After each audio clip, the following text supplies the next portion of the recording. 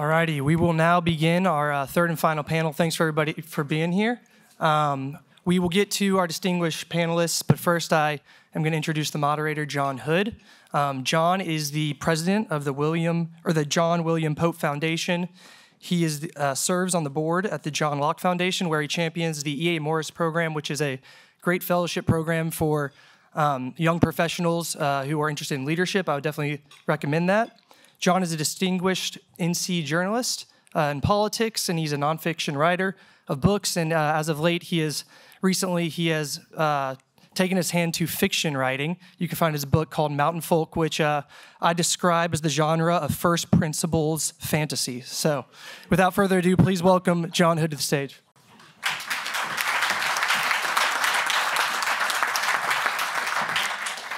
Thank you all very much for being here.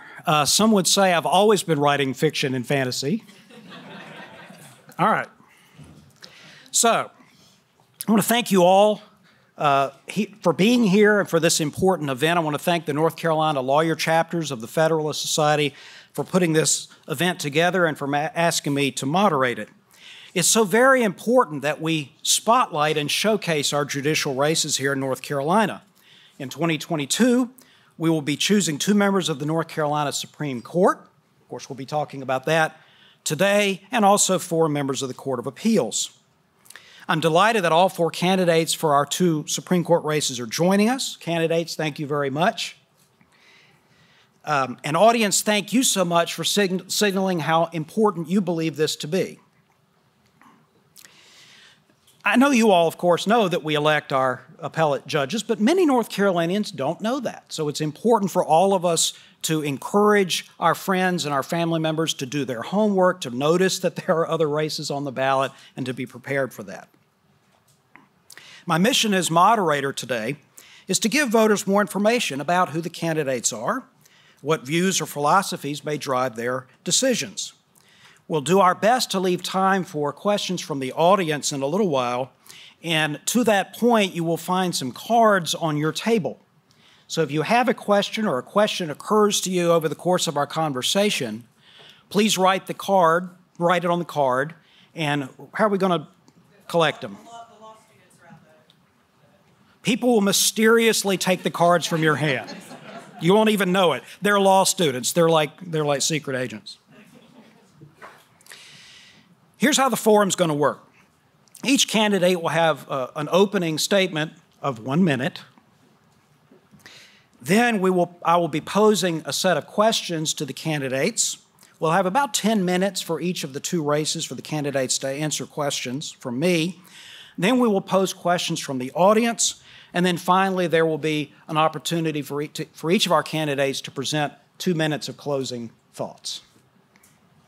So let's go ahead and get started with opening remarks.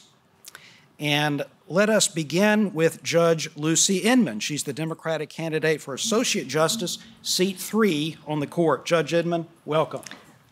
Thank you so much, John, and thank you to the Federalist Society for hosting this forum. My name is Lucy Inman. My first experience in a courtroom was as a newspaper reporter.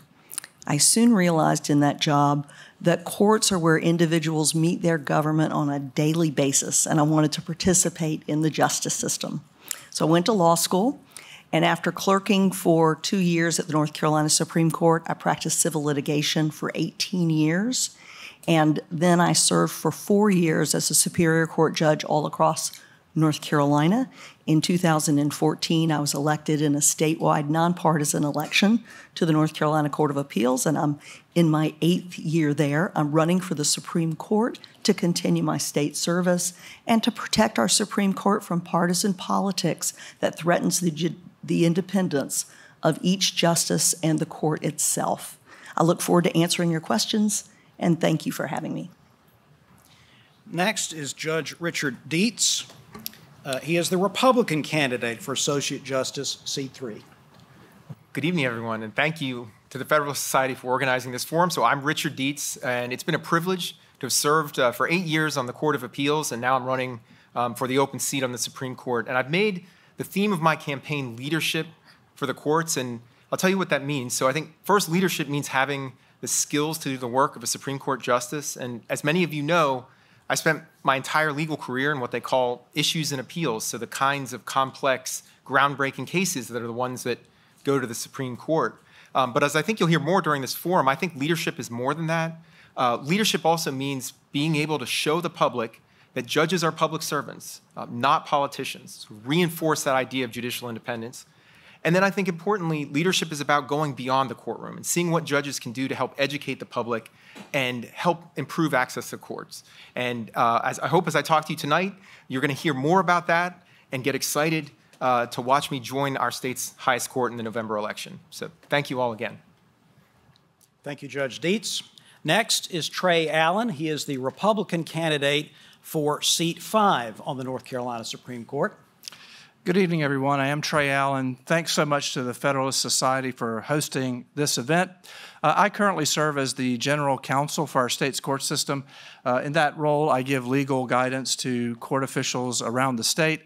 I'm on leave from the UNC Chapel Hill School of Government, where I'm a tenured professor who focuses on various aspects of local government law.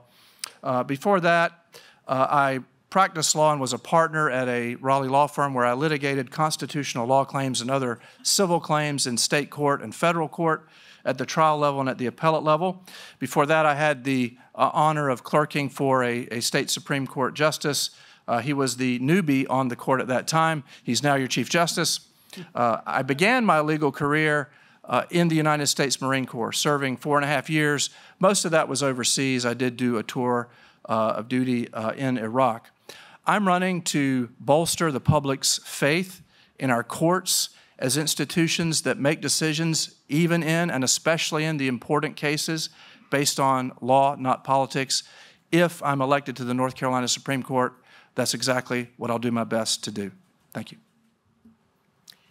Next is Justice Sam Ervin IV. He is the Democratic candidate and the incumbent for Seat 5. Thank you, John, and thanks to the members of the Federalist Society. I've always enjoyed coming to these gatherings in the past. It's good to see so many folks here, and I hope that you'll learn something about the candidates tonight. I've been in the court system now for almost 40 years in some capacity or other. I think probably I'm as known a quantity as you're likely to find. I'm a native of Morganton in the western end of the state. I still live there. I'm a product of the public schools in Burke County. Graduated from Davidson College, magna cum laude, then graduated from Harvard Law School cum laude in 1981, practiced law in Morganton for almost 18 years doing a general civil and criminal and administrative trial practice, and also did a lot of appellate work before the Supreme Court and the Court of Appeals. In 1999, I became a member of the North Carolina Utilities Commission, which is a quasi-judicial body that functions very much like a court, served on that body for almost 10 years, then was elected to the Court of Appeals in 2008, had the privilege of serving on that body for 6 years before being elected to the Supreme Court in 2015. It's been the privilege of my life to serve on the Supreme Court. Very few people get the opportunity to do that. And I think the job of an Associate Justice of the Supreme Court is pretty simple. We decide specific cases. Our job is to take the facts of the case, which are mostly developed in the trial court, and apply the law as we see it to those facts in an attempt to produce a judgment that's fair, that's impartial, that treats everybody equally under the law, and that does not stem from some sort of political or ideological agenda. I've got a record, I think, of doing exactly what I say should be done, and I appreciate the chance to talk about that and other subjects this evening. Thank you very much, John. Now we're going to proceed to our panels. The way we're going to do this is we're going to have Judge Inman and Judge Dietz answer some questions together, and then our other two candidates answer questions together later. Some of the questions may be similar, some may be not. We'll see what whim strikes me. Now, keep in mind, this is a conversation, so feel free to add in, agree. You can, in fact, agree on things. It's shocking but true, but also feel free to disagree. I'll try to keep the speaking times roughly balanced. Here we go. So the first question. Section 35 of the Declaration of Rights in the North Carolina Constitution states, "A frequent recurrence to fundamental principles is absolutely necessary to preserve the blessings of liberty." This is a question for both candidates. What does that statement mean to you? Let's start with Judge Inman. Sure. Well, a frequent recurrence to fundamental principles means to me. Oops, sorry. Thank you. All this time in a pandemic, and I still don't know how to unmute myself. I'm so sorry. What that means to me is there are fundamental principles that we have to keep in mind and we return to whenever we consider any case. That's the basis for the consistency of a court's opinions. And I don't mean a consistency in result. I mean a consistency in methodology. That goes to me to canons of interpretation. It goes to the fundamental principles that are provided in our state constitution and remaining true to those in every case, going back to those in every case, whether it's a driving while impaired case or a multi-million-dollar business dispute. Judge Dietz, what does that phrase mean to you? So I think the folks who are in this room heard in an earlier panel, I just finished a paper about the state constitution, and I actually looked into this provision. I think it's really wonderful that what that means is this was the framers of our state constitution who were inspired by the principles of the Enlightenment, reminding us that we should return over and over to those ideas of the Enlightenment that are the foundation of the liberties that we have here in North Carolina. So these are ideas like rational thinking and open discourse and debate, the things that we're trained as lawyers that are so important, and that I also think are important for society at large. So I think there's a lesson in our state constitution, an inspirational one, even in divisive times like we have today, about how important it is to hearken back to those ideas that were sort of at the founding of our nation, the idea that we can get together, have that debate, have that open discourse, that we can enjoy free speech, and that we can let the marketplace of ideas, let the good ideas rise to the top, that we can come together as a society and reach a consensus. And I also think it's useful to keep that in mind as judges, because one of the things that's so important about our job as judges is that we have to be able to see all sides of everything. I think it can be challenging for some people to understand how important that is for us as judges, but we set aside all of our personal preferences and views, and we listen to every argument and weigh them and see which argument is the one that should prevail. And so again, I think in that provision sort of can be inspiration for judges about the role that we are doing as Enlightenment thinkers, about understanding all of those different perspectives. All right, next question. We'll start with Judge Dietz this time. Do you believe it's appropriate to use legislative history or evidence about the purpose of a statute in order to interpret the statute? Or do you believe the meaning of the statute should be determined based on its words and phrases without a regard to attempt to divine the purpose of it? Do you think these modes of interpretation give appellate judges room to lean on their policy preferences in interpreting the statute? Yeah, so if you read my opinions, you'll see that I've certainly fallen on the side of believing that when we look at laws, what we need to do is look at the words that are chosen by lawmakers. And the way that I explain it, I teach a course over the summer, an appellate seminar to law students, and I talk to them about the ways that judges can interpret statutes. And what I explain to them is that sometimes you may look at a written law and say, wow, there seems to be a loophole in here. I can see what the legislature must have been trying to accomplish, but if you read the law, there's a loophole that means people can do something else, and the law's not working.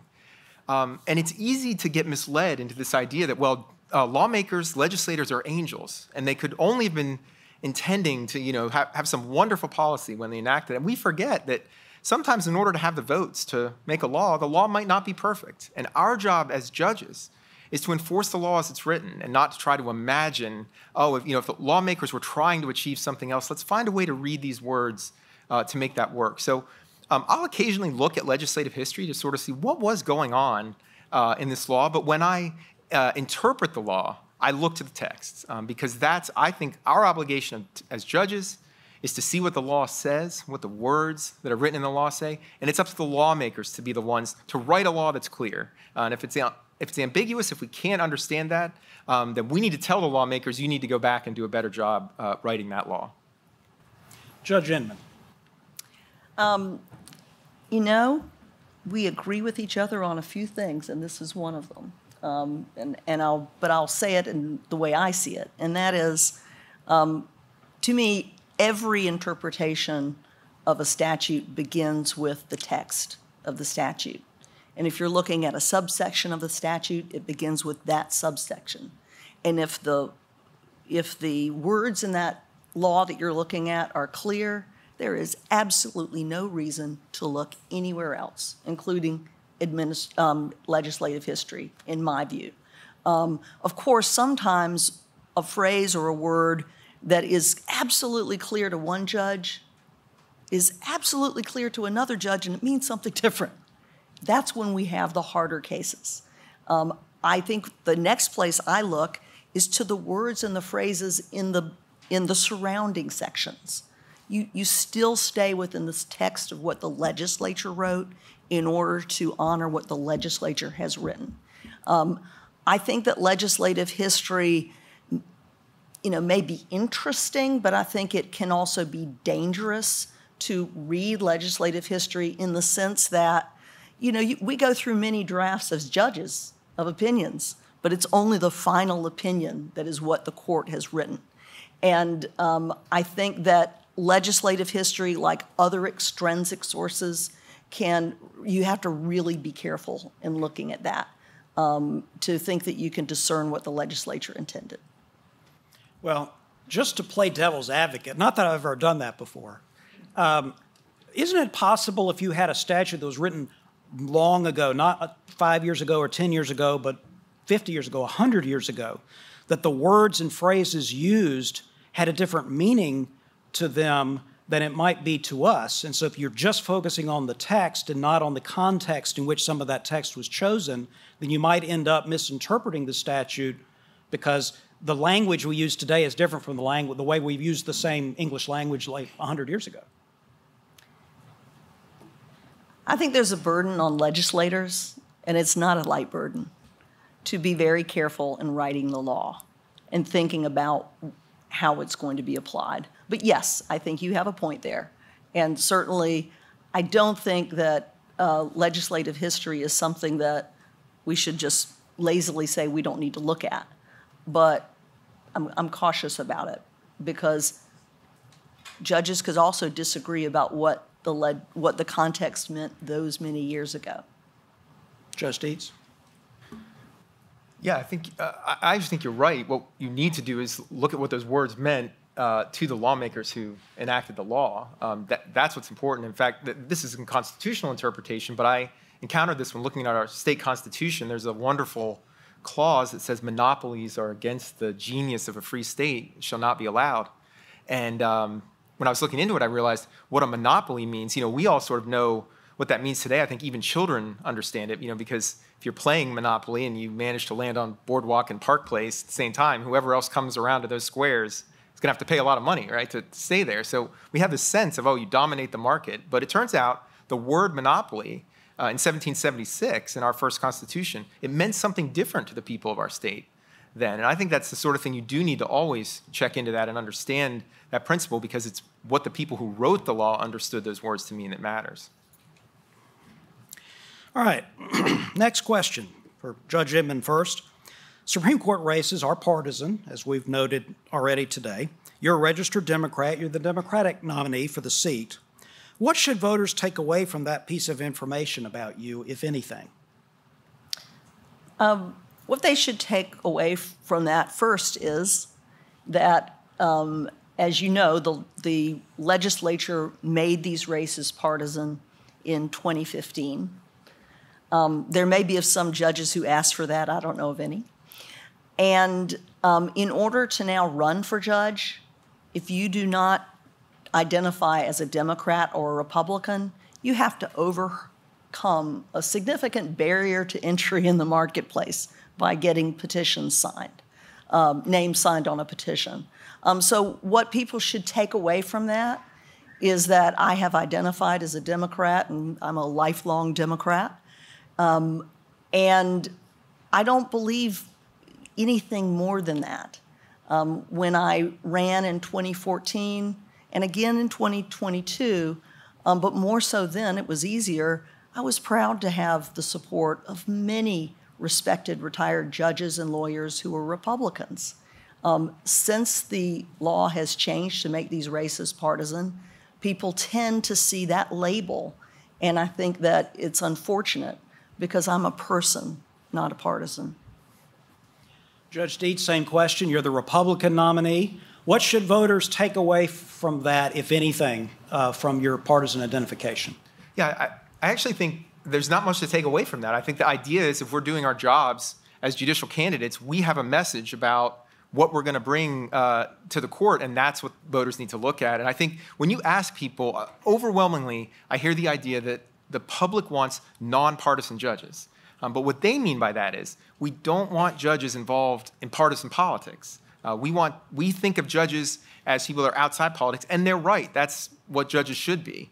And so I think part of the challenge is I hear a lot of people that are focused on this idea that the party labels are back on the ballot, and as a reason to engage in sort of partisan politicking, in running judicial campaigns. I think we need to do the opposite.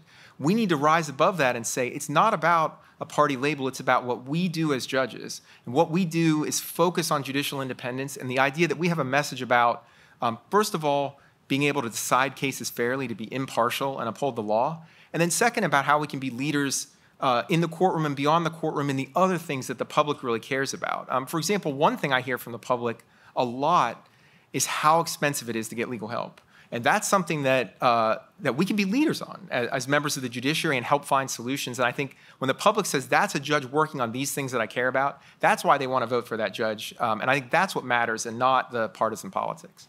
All right, I got one final question for you two, and that is, what court opinion that you have written, or perhaps just an opinion that you didn't write but admire, is the best representation of your judicial philosophy and your approach to jurisprudence?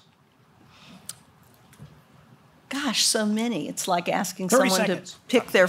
It's like asking someone to pick their favorite child. You know. Well, one opinion that comes to mind was called the State Board of Education versus the North Carolina Rules Review Commission, and this was a constitutional case of first impression, in which the State Board of Education asserted that because it had been identified as an entity in our state constitution starting in 1868, and that in the first version of the Constitution it said, shall legislate for what is right for schools, that the Rules Review Commission, which is part of the Administrative Procedures Act, and will say to the Board of Education, you want to have a rule, you don't get to just make it. We have to review it. Sometimes that review would take a while. This was very frustrating. And the Board of Education said the legislature does not have the authority to hold up our rulemaking because we're an independent and foundational part of this state. After a lot of historical research about our Constitution from 1868 and then in the 30s and then in the 70s, I came to the conclusion that the Constitution had changed so that the word legislate had been removed from the description of what the Board of Education could do, and therefore the legislature of North Carolina did have the authority to require the rules that were made by the Board of Education to be approved by the Rules Review Commission. It was a fascinating case to work on because of all the historical research. And at the same time, just those simple, the word legislate is taken out, was also a reminder that if you just look at text, and I can think of all sorts of policy reasons why the Board of Education was very frustrated, but that's not something that I could decide. That's something that's in our Constitution and for our legislature to decide. Judge Dietz. So one case I know some scholars have written about that as an example of the way that I approach constitutional interpretation is called Common Cause versus Forrest. And it was a fascinating case because it was about some legislation that was enacted by our General Assembly in a special session, and it happened very quickly over the course of, I think, just 48 hours. And so the question was about, there's a provision from our original Constitution in 1776 that guarantees the right of the people to instruct their representatives. And so this was actually the case. This was just 2 years ago. but it was the first time from 1776 till 2020 that the courts had ever examined what does this language mean. And my approach to it was to say, well, we start with the idea of we focus on the concept of we the people. So I'm looking at when this provision was added into our state constitution, what did it mean then? And we traced it through from 1776 all the way to our third constitution in 1971, and ultimately concluded, if you look at where it was located, along with two other protections for the right to assemble and the right to petition the government, we said what this right to instruct meant is open access to the legislative process. So our lawmakers can't do things in secret. They have to tell you that they're getting together to pass laws, and there has to be an opportunity for you to communicate with your legislators about what's going on. And we looked at the record in the case and said, well, that happened because everybody knew there was a special session. In fact, there were protests and there was a lot of media coverage and the opportunity for people to communicate with their legislators about whether they opposed or supported what our lawmakers were doing. And so we said this satisfies what we think we the people intended when we said you have a right to instruct your representatives. Thank you. So thank you to both of you. And now we're going to direct some questions towards Mr. Allen and Justice Ervin. And here's the first question for you. More and more, our society seems to be focused on whether something is deemed fair or just, not just whether it might be legal or illegal, constitutional or unconstitutional. Is it better for a judge to remain detached from the personal effects of a case, or is it better to express compassion to those affected? In other words, is it appropriate for a judge to try to right social injustices? And is that something that you would seek to do or have done on the court? Let's start with Mr. Allen, and then we'll go to Justice Ervin. Thank you. So we traditionally portray Lady Justice as blindfolded. And I think that that image captures an important understanding about the limits of what courts can do. Courts are not equipped to right all of society's ills. They have to take issue by issue, case by case, party by party. What courts are charged with doing is providing justice, equal justice under law. And that recognizes, that phrase, that under law part is very important because it recognizes that there is a limit on the authority of courts when they have to decide a matter. Of course, a judge is a human being, and a judge is going to have compassion for people who are in difficult circumstances. But for our system of government to function in the way it's supposed to, if we're to be faithful to those fundamental principles that are mentioned in Article 1, Section 35, our judges have to resist the temptation to really abuse the power that they've been given to decide cases, to instead go out and write laws. What people are entitled to when they come to court is a judge who's going to treat them the same way that judge would treat another person in a case that involved the same facts, and not show favoritism based on race or wealth or religion or any other factor that's not relevant to the matter at hand. Because this is an imperfect world, our justice system is necessarily imperfect. Our founders believed that the closest our courts can get to justice is a system in which the law is applied equally to everyone. Justice Ervin. My father was a state superior court judge and a judge of the United States Court of Appeals for the Fourth Circuit for almost 20 years. He was about 13 years on the Superior Court. He used to say to me and to my brother that judges did not have what he described as a, quote, roving commission to do justice. At first blush, that sounds kind of strange to lots of people, but what he meant by that was that we don't have the responsibility for righting all societal wrongs. That is not the job of a court. I don't think that anybody with a law license pretends to the contrary. And therefore, the specific answer to your question is the same one from me that Mr. Allen gave, which is we are a court of law. Our job is to make sure that the laws are applied equally to everybody. But he also went on to say something else. He said that it was important to understand the consequences of what one does as a judge. And the reason that it was important to understand those consequences was not because you should make a decision based upon your emotional reaction to the circumstances that a particular litigant found themselves in. Instead, what he continually reminded me was that we are engaged in a very, very, very serious business. That what we do has significant impact on the lives of the people whose cases come before us for decision.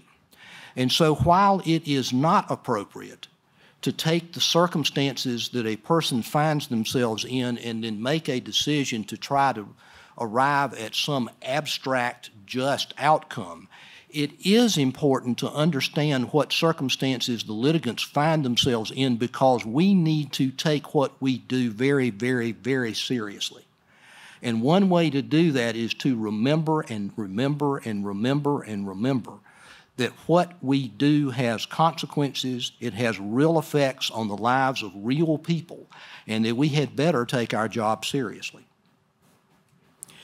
All right, the next question will go to you first, Justice Ervin. How would you describe your view on stare decisis? What rules guide your decision on when to override an established precedent? Well, obviously, as a common law jurisdiction, North Carolina adheres to the doctrine of stare decisis, and there's very good reason for that. We have laws so that people will understand what conduct they can engage in without running afoul of the legal sanction. And so therefore, if the law is unclear, then people are fundamentally uncertain about what they can or can't do. And such uncertainty is inimical to the ability of people to live their lives, particularly in a complex society like ours. I think I learned this lesson when I was on the Utilities Commission probably most thoroughly, because in many instances, what the business leaders who were involved in those cases would say sometimes was it didn't matter so much what the decision was. What mattered was, first of all, that it was clear, and secondly, that it was applied consistently. Because if you had a clear decision that was consistently applied, you could know what you were supposed to do. So stare decisis is a really, really important doctrine. My grandfather, when he was on the state Supreme Court, wrote a decision called State versus Balance, which I think is still perhaps the best discussion of this question of any decision that the court's handed down. And he said in effect, first of all, that no decision is graven in stone to the extent that it can never be looked at again, but that you need to adhere to stare decisis in all but the most extraordinary circumstances for the reason that I just said. But he also had a line in there that said something like that there is no virtue against sinning against the light, and that therefore you had to on occasion consider, and he did in that case consider, whether a former or earlier case ought to be overruled, and did so. But he said that that should only be done in very, very clear instances, and only in the event that the court was convinced that it was wrong, and it also needed to take into consideration what would be the effect of a change in the law upon the rights, responsibilities, and obligations that people had to each other. So stare decisis is really important. You need to adhere to it in all but the most unusual circumstances, and if you decide that you are not going to follow a particular decision, you'd better have a really good reason for doing it. Same question, Mr. Allen. So there's no rule of law without stability in the law. And stare decisis is a very important doctrine that promotes stability in the law and therefore the rule of law. I do think that the extent to which, or the degree to which stare decisis, or the weight that it should be given, depends in part on the kind of case that the court's considering. Stare decisis, I think, is at its strongest when you're talking about a common law precedent or a court's interpretation of a statute. And the reason that it's strongest in the case of a court's interpretation of a statute is because if the court gets it wrong, well, the legislature can pretty easily fix that and let the court know it was wrong through amending the law.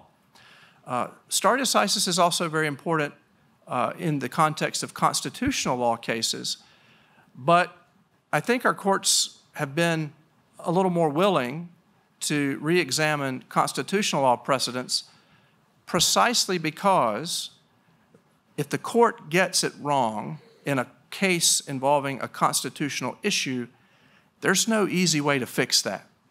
That's not something the legislature can remedy in the next session. I would go on to say that when you're considering, or when a court's considering whether to overturn a precedent, I think it should look at factors including the quality of the reasoning in the decision at issue. Is it persuasive? The workability of that case, is it still something that makes sense to apply in what are perhaps changed circumstances? And then reliance. To what extent have people, businesses, governments ordered their actions based on that prior case? All right, this next question will start with you, Mr. Allen. What court opinion from the North Carolina Supreme Court or the United States Supreme Court is a good representation of your judicial philosophy and potential approach to jurisprudence? I'm very partial to a case that many of you will have heard of, Baird v. Singleton. That's the case that established the principle of judicial review in North Carolina, that our courts, when presented with a clear conflict between our state constitution and a law passed by the legislature, have to follow the Constitution.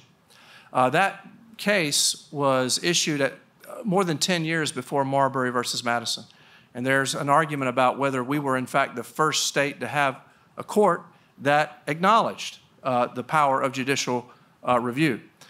So there's the historic nature of it, the fact that it provides that our courts, or recognizes our court's obligation to follow the Constitution. But then I love the way that the judges in Baird approached what they did. They were presented with a clear conflict. Now, of course, well, I'm sure pretty much everybody here knows that there is no real equivalent in English courts to judicial review. English courts don't have the authority to invalidate acts of Parliament. So that was the tradition, that our founders knew about. So this was a revolutionary change for our courts. And you see when you look at the case that the judges, knowing that if the case went forward, they'd have to invalidate an act of the legislature, and recognizing what a tremendous step that is, because acts of the legislature are taken to reflect the will of the people.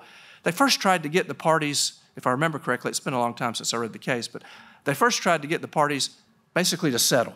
Can't you guys go settle this so we don't have to decide the issue?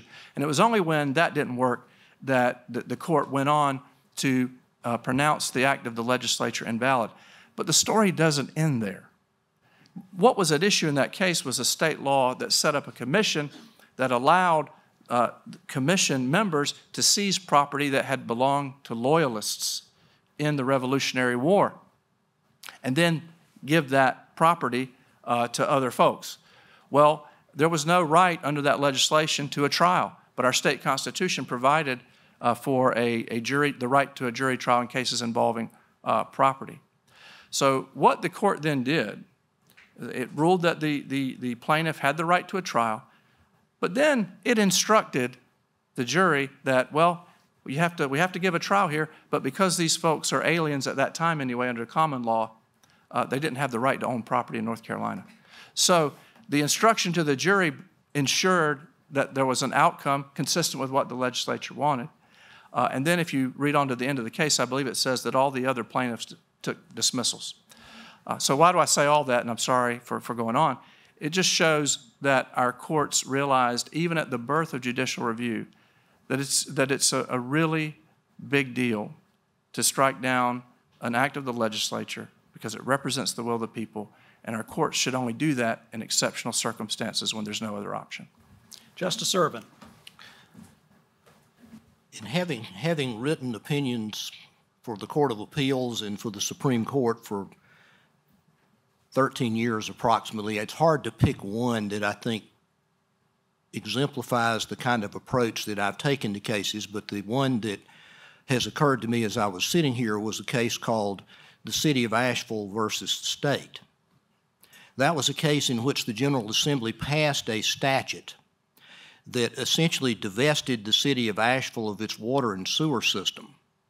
That statute was challenged by the city on the grounds that it violated a provision of the state constitution that, as I recall, provided that the General Assembly did not have the authority to enact local legislation on the basis of that affected, as I recall it, health, sanitation, or the abatement of nuisances.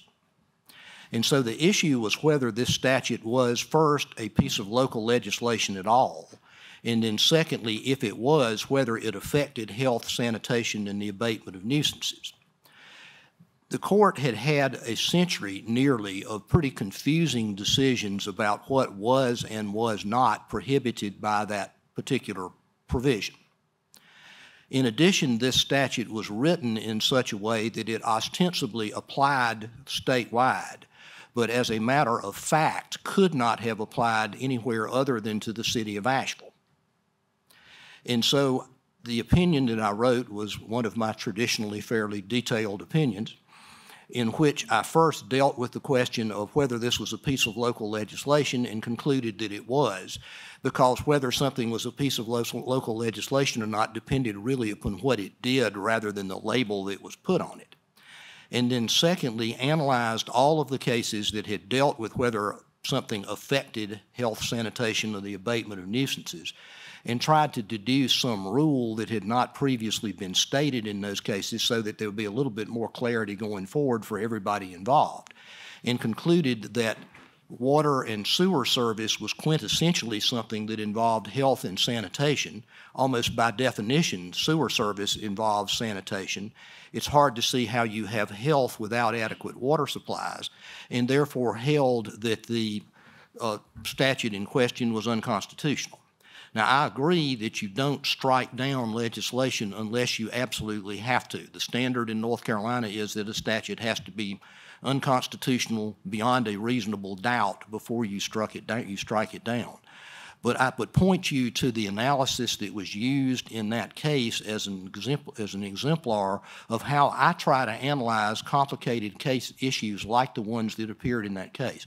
There are probably others that might better exemplify what I do, but that's one that occurs to me as I'm sitting here. And I note that it took all the way to 45 minutes into our debate for someone to mention sewage. So we can have clean debates. I didn't know you wanted to do it earlier. Well, you know. All right. So now we're going to move into the audience participation part of our show. And I want to thank you very much for those of you who submitted some questions. And I particularly want to appreciate your penmanship, because if I now flub this question, it will be entirely my fault. So this is going to be a question for all four of you, and let's start with Judge Inman. When should the Supreme Court bypass review of the Court of Appeals? What would multiple bypasses of the Court of Appeals signal about the role of the Court of Appeals? Directed to a judge on the Court of Appeals. Absolutely, absolutely. Well, you know, the Supreme Court has the discretion to bypass the Court of Appeals. It doesn't do it that often. The circumstances in which I think would, or the factors that would perhaps justify the Supreme Court doing that, if there were a question of tremendous importance that also was on an extremely short timeline, where you're going to have circumstances that irreparable harm is going to be done to one side or the other if this isn't resolved in the next 6 months. That would be a reason that the Supreme Court could bypass the Court of Appeals. Of course, every litigant probably thinks their case needs to be decided in the next 6 months. So it's really up to the justices on the Supreme Court to think about that. I think that when the Supreme Court bypasses many cases and takes them from the Court of Appeals, it suggests to me that the Supreme Court doesn't have enough of a workload because they're taking more cases. It suggests to me that the Supreme Court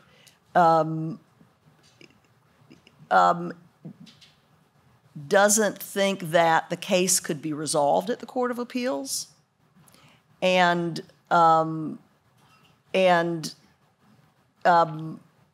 I don't think that's a good enough reason to bypass the Court of Appeals. But I do think when you have some tremendously important, especially state constitutional issues or other issues that are on a short time frame, I think of election law, because we're going to have an election, and if there's a dispute and you need to get it resolved before the election, that would be a reason to do it more quickly.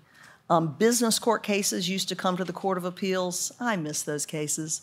They now go to the Supreme Court because of our legislature. And the one challenge of that is normally the Court of Appeals is dealing with a trial court record. We are dealing with we're an error correcting court. We're looking at transcripts. We're looking at those details. What the benefit that the Supreme Court gets when the Court of Appeals looks at a case first is that we've really done a lot of the spade work. And I think it narrows the work that the Supreme Court needs to do. All right, Judge Dietz.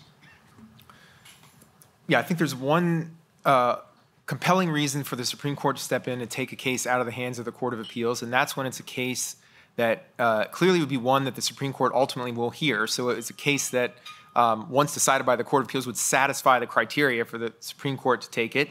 And there's some very strong reason why the case needs to be decided and reach final judgment quickly.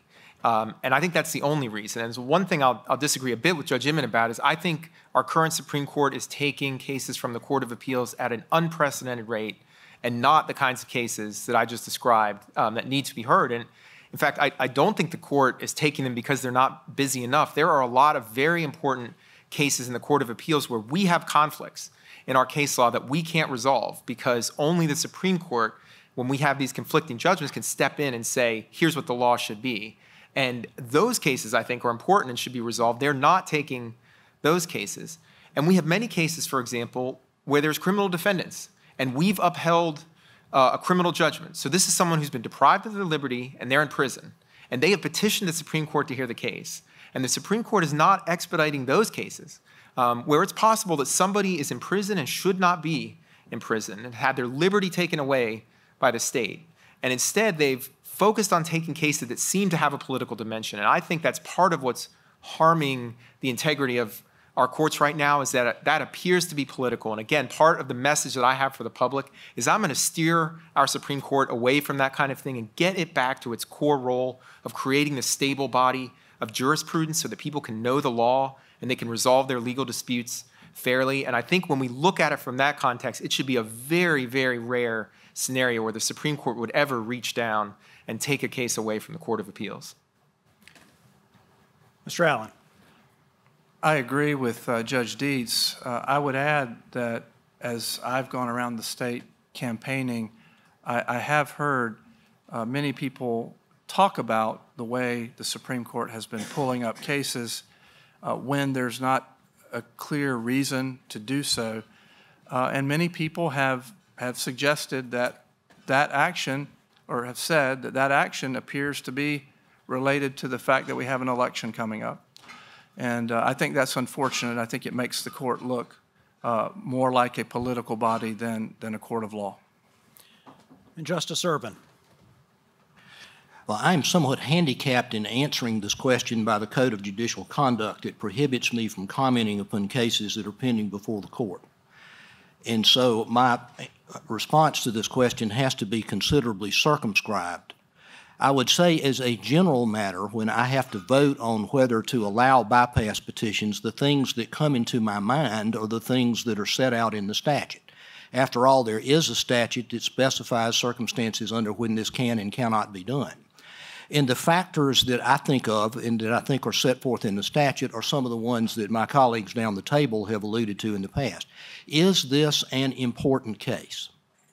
Is this one that will have substantial public importance? Secondly, is this a case that is likely to wind up in front of the Supreme Court anyway?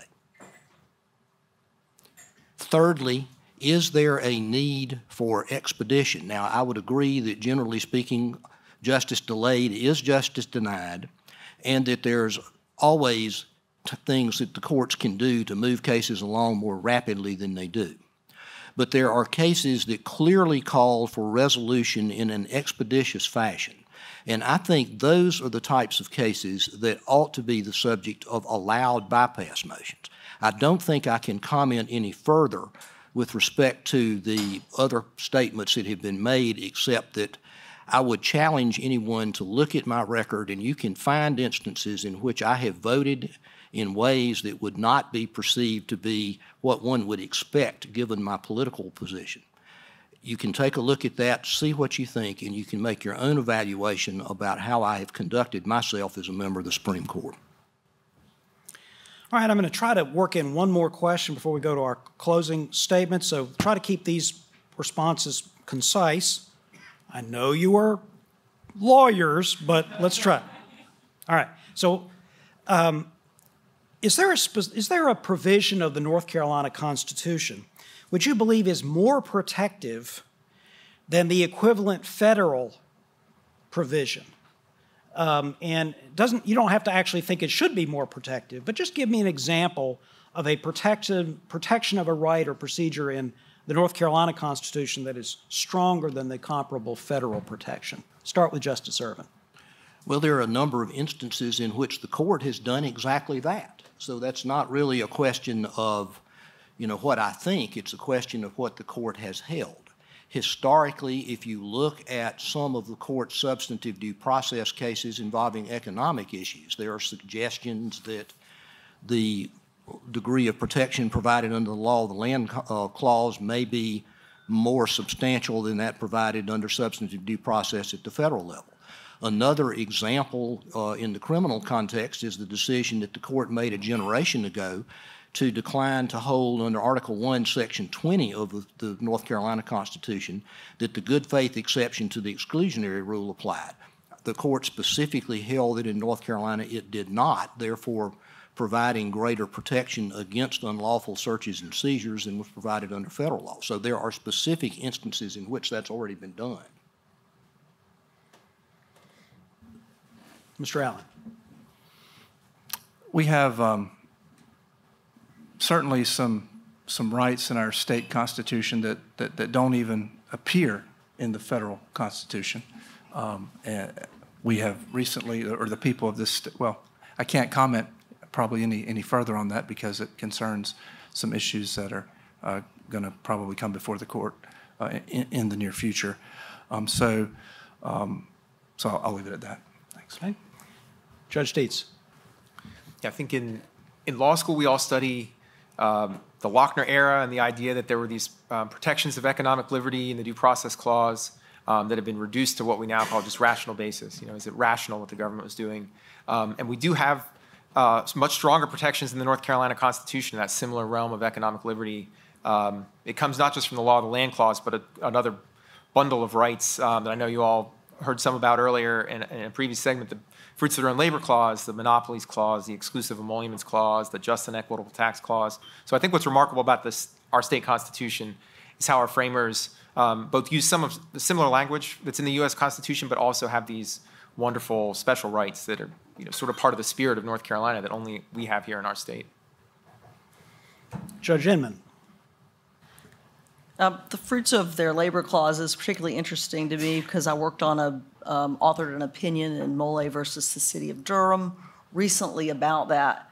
And interestingly, the Fruits of Their Labor Clause was added into our Constitution in 1868. And if you look at legislative history, if you look at what the framers were talking about, that was a rare time in North Carolina in Reconstruction when the legislature voted to put to the people to amend the Constitution to make sure that formerly enslaved people knew that they could not be required to work for free and that no one would expect that a formerly enslaved person would work for free. but that indeed has given rise to these economic rights. And it's important that we look at provisions like, and then when you consider it with other provisions in the state constitution, it's important not to say this is going to be in lockstep with what the federal constitution would do in these cases, because it's under the North Carolina state constitution. Well, thank you very much for your audience submissions, and we are now ready to proceed to closing statements, and we will start with you, Judge Inman. I am so lucky to be sitting right next to you. I hear that all the time. Well, in closing, I will just say I wish that we had more time together because this is such an impressive group, and I know that you all understand the issues in these judicial elections more than many, many other people. I have enjoyed, it's the privilege of my life to have served as a Superior Court judge and to serve on the North Carolina Court of Appeals. I'm at the end of my term, and I believe that my experience has prepared me to fairly and impartially consider the hardest and the most hard-fought cases that are decided by our Supreme Court. Partisan politics does threaten the independence of our judiciary and the public's perception of that. And I'm going back to the Board of Education case that I talked about. That was a split decision from the Court of Appeals. I don't remember the entire panel, but I think Judge John Tyson, who's here, dissented from my majority opinion, and it went across the street to the Supreme Court. There was a split decision, and in the dissent were Chief Justice Martin and Justice Robin Hudson. We were dividing not along party lines on very, very important constitutional cases.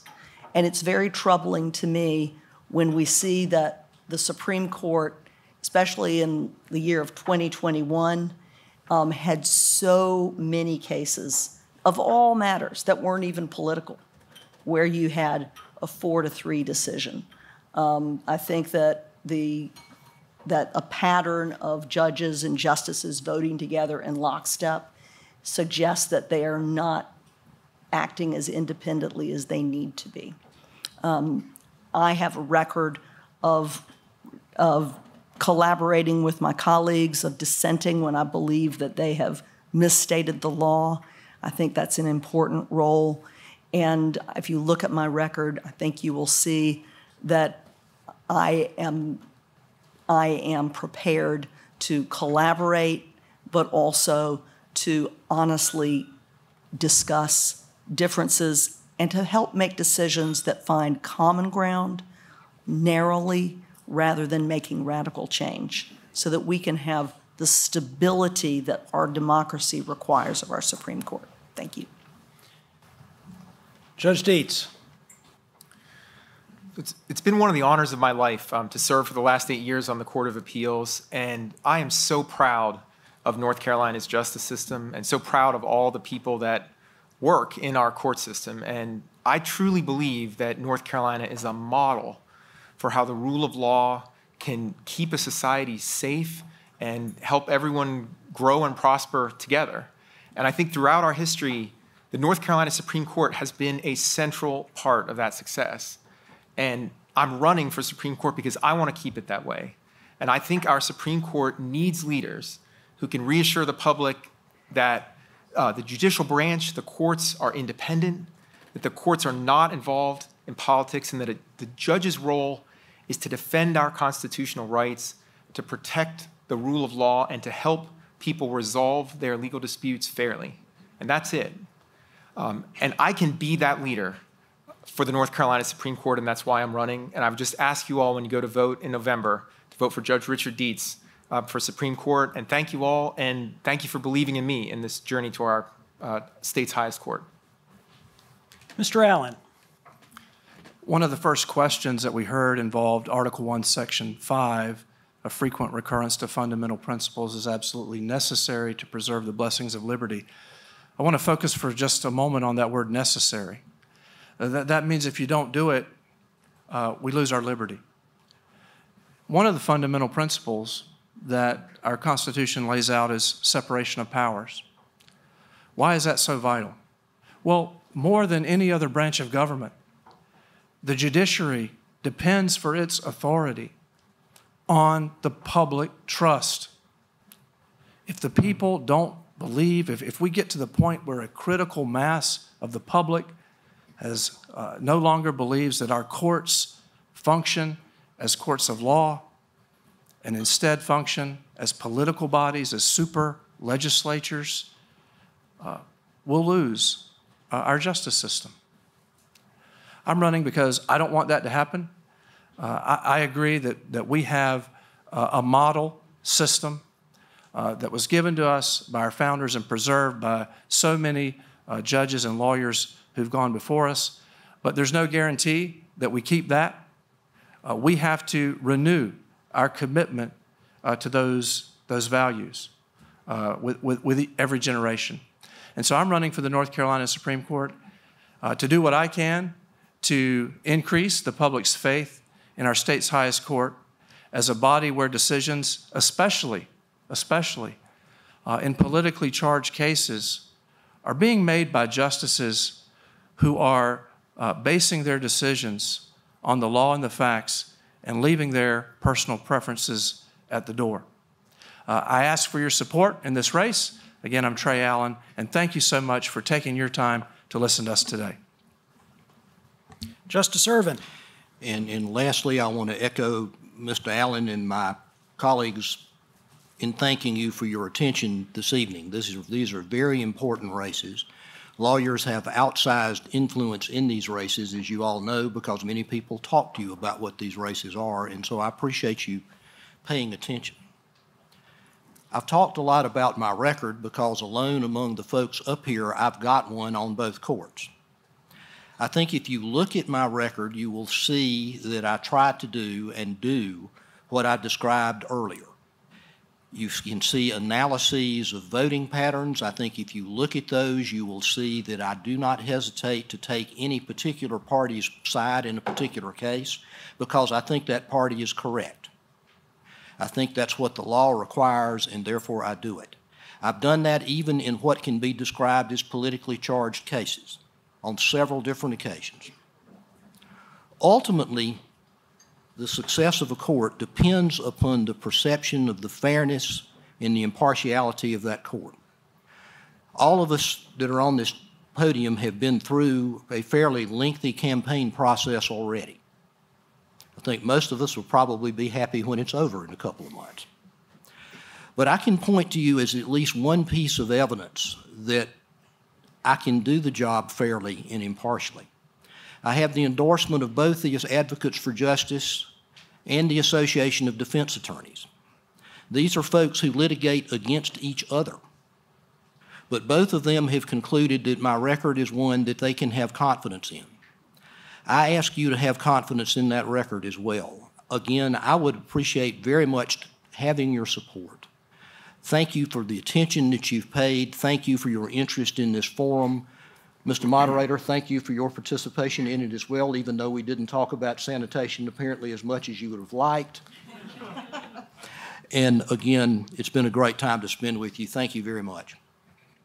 All right, so I want to thank all of our panelists for sharing their ideas and thoughts with us, and let's give them all a round of applause.